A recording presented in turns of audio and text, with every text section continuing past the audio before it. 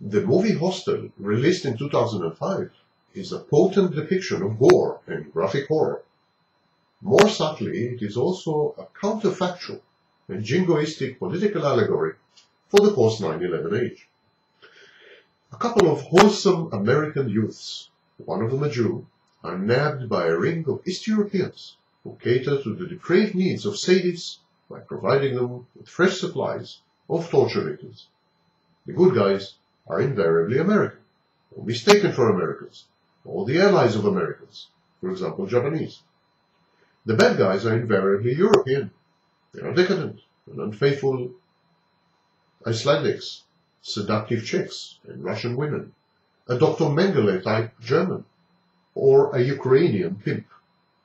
The torture chambers are located in a small village in the outskirts of Bratislava, the capital of Slovakia in Central Europe.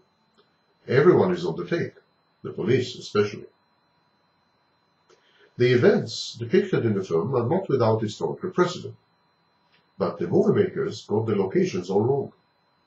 9 out of 10 serial killers worldwide are born and bred in the United States, not in Europe. Born killers is an American phenomenon, not a European one. Moreover, the new Europe, the countries of Eastern and Central Europe, are obsequious vassals of the United States. It is the old Europe that regards the United States and its inhabitants as a menace to world peace and stability, and a clear and present danger to us all.